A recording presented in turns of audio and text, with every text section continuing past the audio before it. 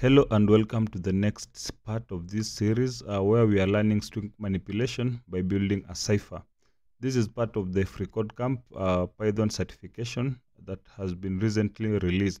And so far we have been able to cover steps 1 all through to 30, and in this particular video we are going to cover steps 31 through 40. So our main focus in this video is going to be on assignment operators, comparison operators, and an introduction to conditional statements, to be precise, the if statements. So if you're here for the first time, kindly subscribe and join us in this amazing journey as we continue to learn. And with that said, you can check the previous videos in the series from on the top right corner here for a link to the playlist. With that said, let's get started with this series for today. And to begin with, we are in step number 31, where on the previous one we added a new variable called new char, and we assigned it the alphabet new index. So in step 31 we are required to print the new char that we added so that we are able to see the output. And remember, we did an introduction to the print function and how to initialize it and use it. So that's what we're going to put into implementation in this particular step. So add a print function and pass in the name of the variable that we need to be printed, and in this case it's the new underscore char variable. And as you can see on the console from the right side, the variables that have been passed in here have been printed. And as usual, to make sure that everything is correct, we need to check our code and make sure that it passes before we proceed to the next challenge.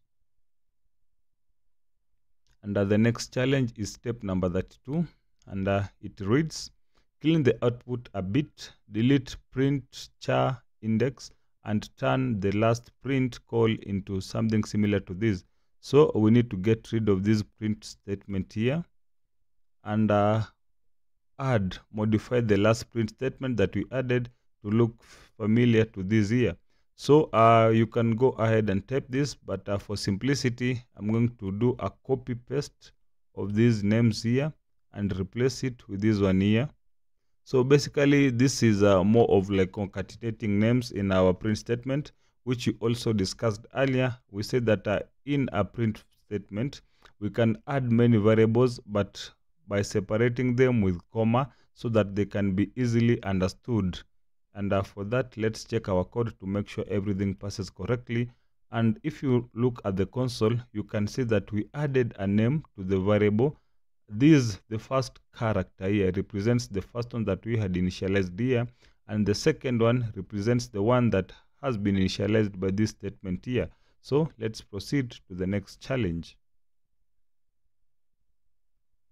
Step number 33. At the moment, the encrypted character is updated in every iteration. It will be better to store the encrypted string in a new variable. Before your for loop, declare a variable called encrypted underscore text and assign it an empty string to this variable. So at the top here, we need to add a new variable called encrypted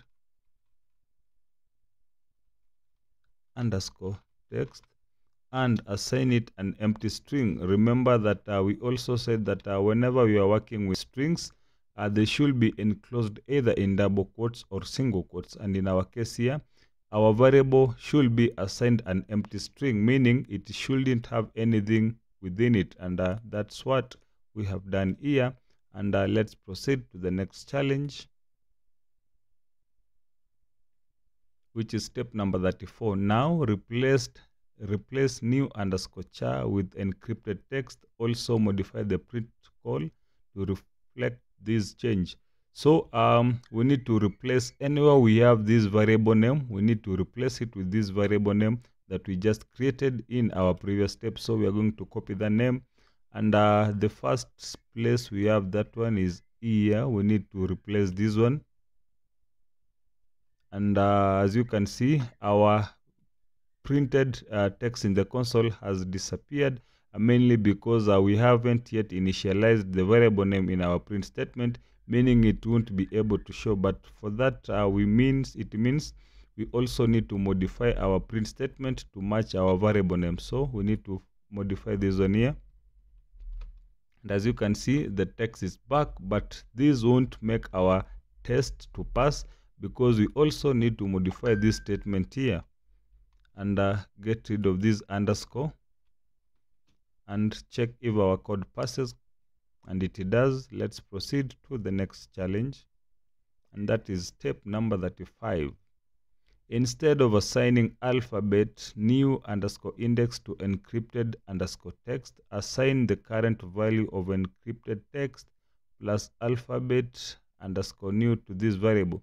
So our focus will be on this statement here. It says that instead of assigning this value to this variable name, we need to assign the current value of encrypted text plus the value of the new underscore index. So we need to assign this encrypted text plus this value we have here. So for this, we need to copy this one here and paste it in here and add a plus sign.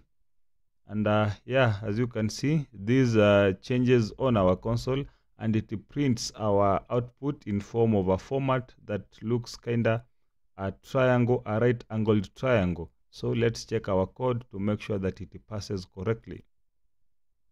And it does. Let's proceed to the next change. Now this is where we do our first introduction to the assignment operators, and basically we are going to learn how to do additions in different formats. So you can obtain the same effect of A is equals to A plus B by using the addition assignment operator. And this is the syntax. You can achieve this by using this same syntax that has been highlighted here. This enables you to add a value to a variable and then assign the result to that variable. Now, our task for this particular step, use the addition assignment operator to add a value and assign it to the same time as this. So we need to get rid of this basically and employ this new format that we have learned here. So we need to get rid of this and make use of the new syntax that we have learned, and basically that will be to add an equal sign before here. And as you can see, this is before adding the plus sign, and this is after adding the plus sign. We get the initial design that we had, the right angled triangle kind of design that we had earlier after making use of encrypted text underscore text plus the alphabet, which gave us this particular shape that we had here. So let's check our test to make sure that the code passes before we proceed to the next step, which is step number 37. And here we make an introduction to comparison operators in Python, and it reads: comparison operators allow you to compare two objects based on their values. You can use a comparison operator by placing it between the objects you want to compare. They return a Boolean value, which is either true or false, depending on the truthiness of the expression. And here are some of the comparison operators that we have in Python. We have the two equal signs, which will resemble to equal. We have the not equal sign, greater than, less than, greater than or equal to, less than or equal to. And for our task in this particular step, we are required to do this. At the top of your for loop, print the result comparing char with an empty space. Use the equality operator is equals to.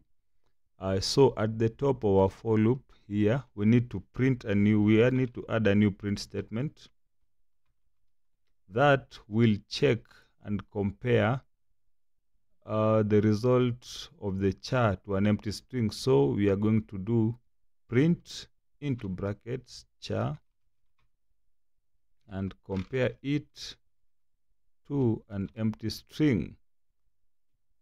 And let's check if this passes correctly.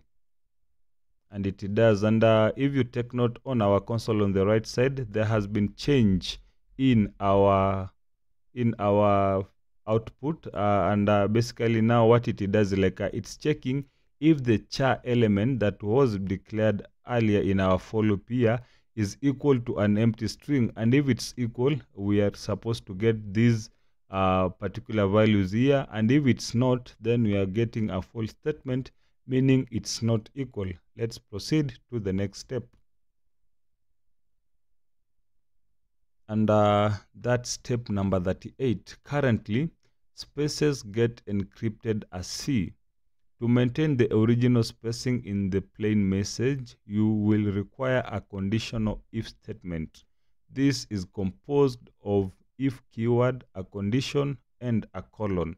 And here is the syntax of an if statement in Python.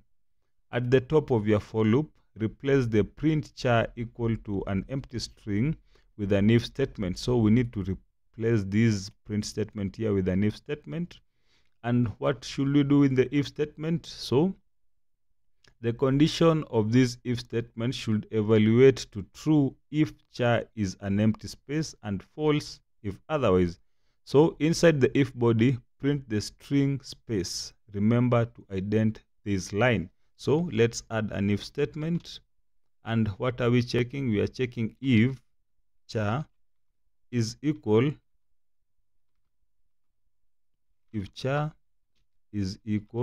to an empty string. And if it is, then we should print space and exclamation mark. And remember, we said that indentation in Python is very important, and indentation in Python is equal to 4 spaces. So, and that's what you have here. And to be sure if this works correctly, you can see on our console here, every empty space that we had has been replaced by the word space followed by the exclamation sign. To be sure that our code passes, let's run our test before proceeding to the next step, which is step number 39. Now, instead of printing space, use the conditional assignment operator to add the space to the current value of encrypted. So instead of doing this, let's replace this statement. We're going to add the encrypted text and add these to the empty space, and this should be able to work the wonders. And let's check if our code works, and it doesn't. So let's check where the errors are. And yep, and I think we need to replace the name. We had the name written out wrongly, and yes, now let's check if the code passes. And it seems like we got an error, and it says like you should use the plus equal operator to add char to the current value of encrypted text. Yeah, so we need to add char here and not the empty string. So let's check if that works, and let's now check our code, and yeah, it does it. So now let's proceed to step number 40. Where we dive deep into the conditional statement by introducing the else block. So a conditional statement can also have an else clause. This clause can be added to the end of an if statement to execute alternative code in the condition. And this is the syntax of the if else statement. And as you can see in your output, when the loop iteration reaches space, a space is added to the encrypted string. Then the code outside the if block executes, and a C is added to the encrypted string. Okay, to fix it, add an else clause after the is and indent it. So this is what you're supposed to do. So initially the code was like this. And so this is what we had. So we needed to add an else statement here, and indent this previous code with 4 spaces as usual, so that the code looks like this. And with this, let's make sure that this passes before proceeding to the next step, which is step number 41, which will be taking a look at it in the next series, in the next video in this amazing series. So see you in the next video.